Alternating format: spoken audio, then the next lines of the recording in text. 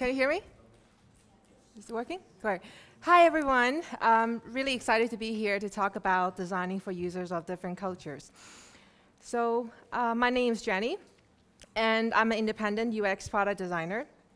I freelance through TopTal, which is an elite freelancer network.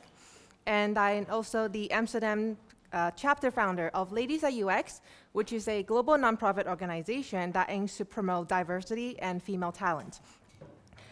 So before I go further, actually I'd like to understand who are from Austria, who are local people, right? The majority. Who are not from Austria, who are coming from abroad. Actually, that's a lot of people too. So you see, we already have a mixture of different cultures in this room, which is great. So let me tell you a little bit about my background. I was born in Taiwan, and then my family moved to Canada. And since 2012, I lived and traveled to multiple countries. So these are the countries that actually had a long stay. And I'm currently living in Amsterdam, the Netherlands. So that's where I'm based. And because I have a passion for living and travel abroad, I now have the opportunity to design for clients around the world, for users around the world. So these are so I will be talking about my process when approaching localization projects. And the first thing we need to know about localization is that we must understand what is culture. Dutch social psychologist Geert Hofstede divided culture into 6 different culture dimensions. So according to him, culture is an aspect of human diversity, and his culture dimensions comes in 6 parts: power distance, individualism, masculinity, uncertainty avoidance, long-term orientation, and indulgence. And this is how Austria is different from Taiwan in terms of culture. As you see, Austria has higher individualism, Taiwan has higher power distance, and later on we'll be talking about how these culture dimensions actually apply. But why should we even care? Why should we actually care about culture? According to Jacob Nielsen and Elisa Delgado, the author of International User Interfaces, it is not enough to just translate your product into different languages. Users actually expect that you localize a product so that it acknowledges the business practices and unique cultural characteristics. So let me talk you through my process of localization. The first thing you can do is research the local culture. So I'm now living in Holland for about 2 years, and I have some understanding about the Dutch culture now. But in one of my first projects for Holland, I actually made a mistake, and actually that made me learn a lot about Dutch culture.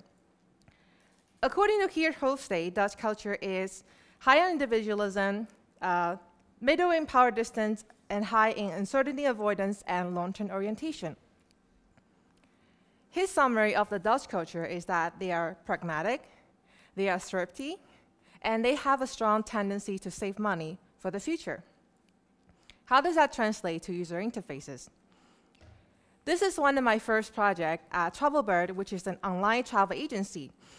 And my project here is to design a form that collects the passport names and data so we can book the user the flight. So now the problem here is that users were not filling in their passport names. They were filling in their initials or nicknames, which are pretty common for Holland. So what I did here is that I made a passport icon. I made a warning pretty big and bold, and it says, make sure your name matches the one in your passport. If it doesn't match, you could be denied at the gate. So I thought, that's a pretty serious consequences, and surely users must follow the rules. And after implementing the design and testing for 2 weeks, we actually learned that this was not very effective. Users were still filling in their incorrect names, like nicknames. So I had to actually research what other Dutch sites are doing and learn how is the Dutch culture applies to the user interface. So this is Transavia. This is a Dutch airline.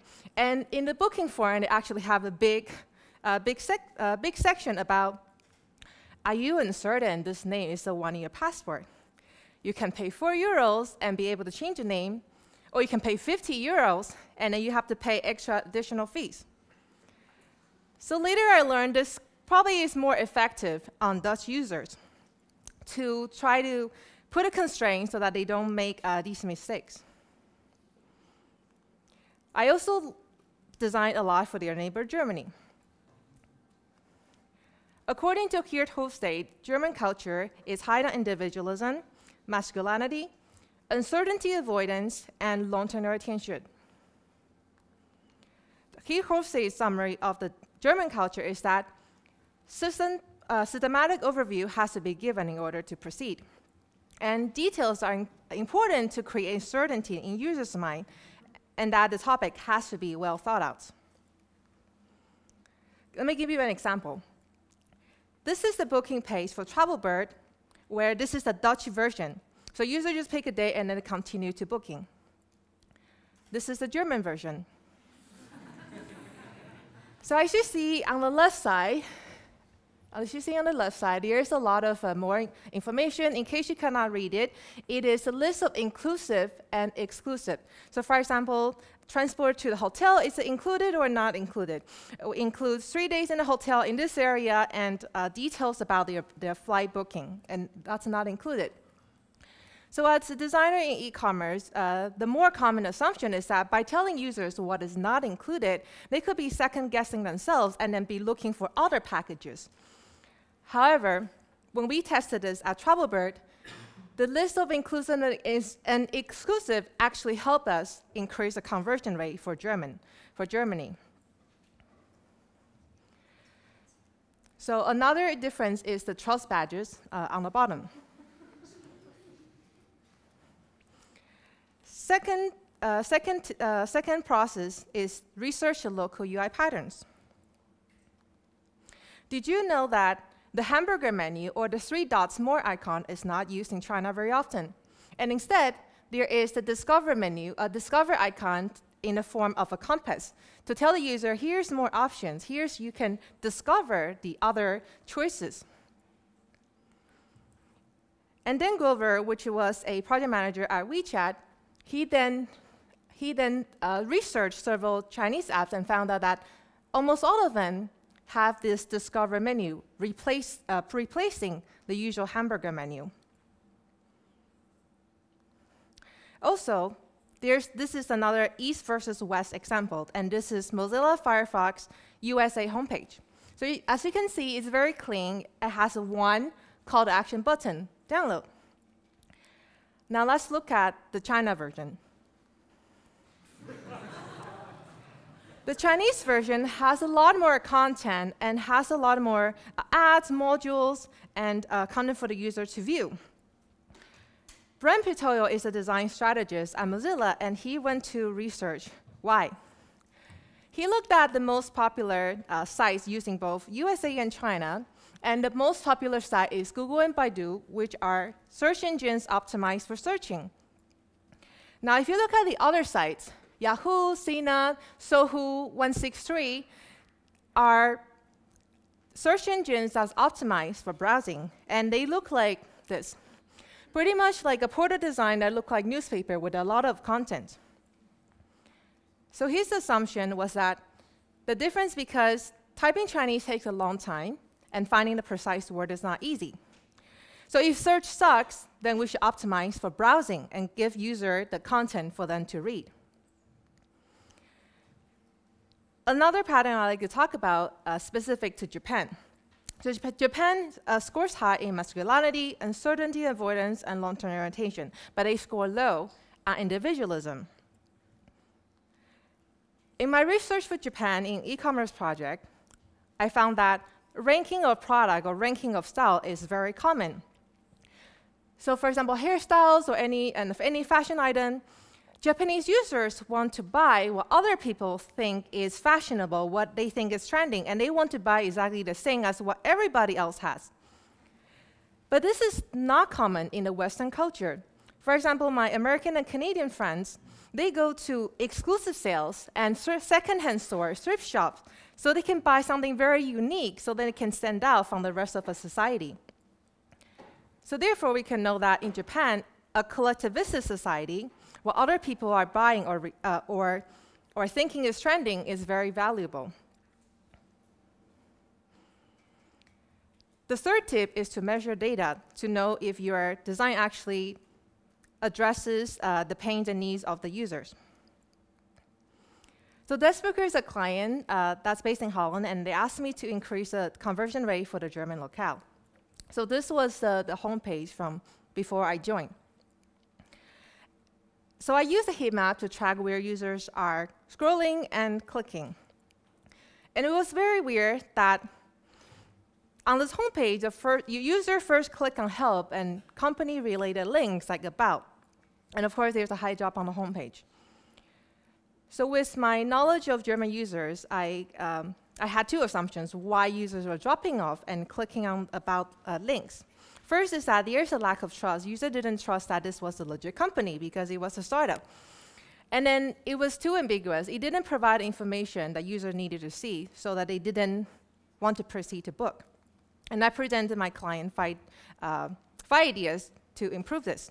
First, we need to add the trust logos because it's pretty common for German e-commerce sites to offer the trust logos, prove that this is actually a legit e-commerce store.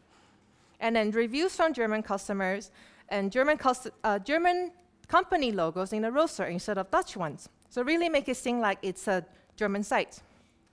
Also add the accepted payment methods that's specific to Germany, like bank transfer. And finally, add a bit of description about the company in the footer so that users can see that it has a German address instead of no address at all.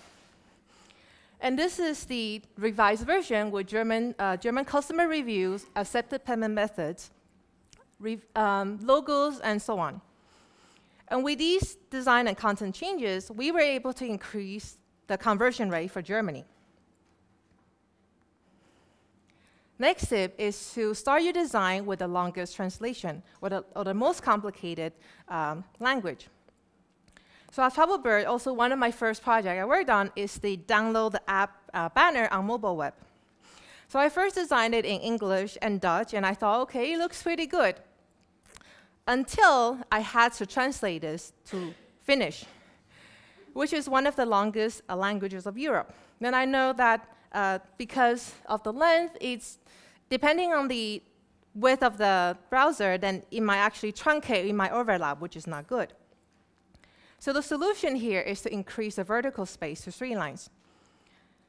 By adding more space, it can now accommodate both the English and the Finnish from one of the shortest to now the longest language.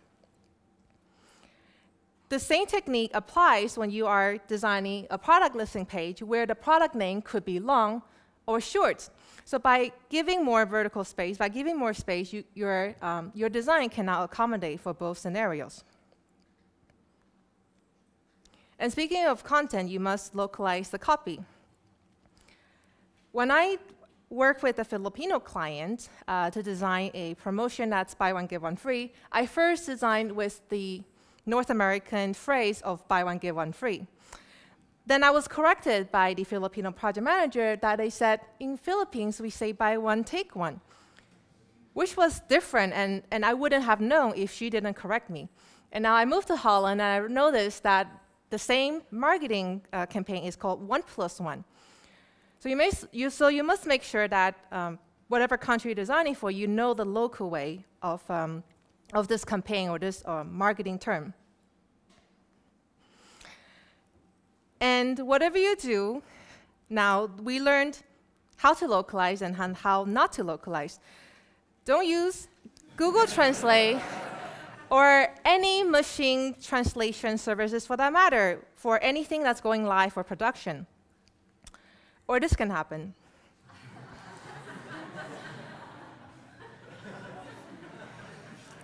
What could go wrong, right?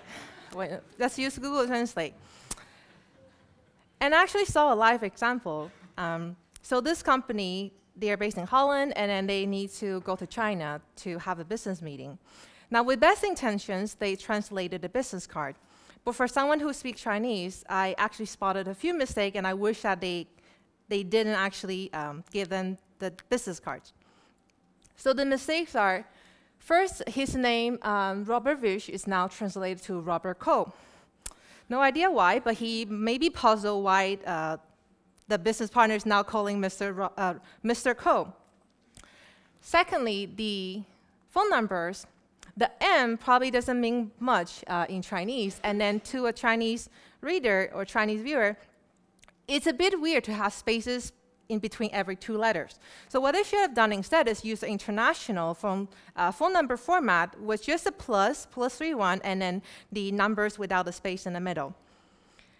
And lastly, the best from Amsterdam is translated to better be from Amsterdam.